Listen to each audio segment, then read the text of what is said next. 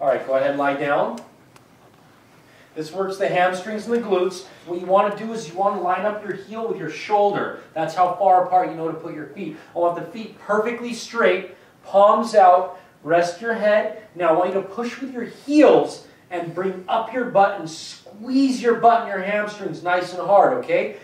I want you to breathe in on the way down, blow out on the way up, and when you come up, squeeze that butt. Come up as high as you possibly can and go about a centimeter before you reach the floor down. The way you know how far forward or back you put your foot, when you come up, I want your leg to be a perfect 90-degree angle.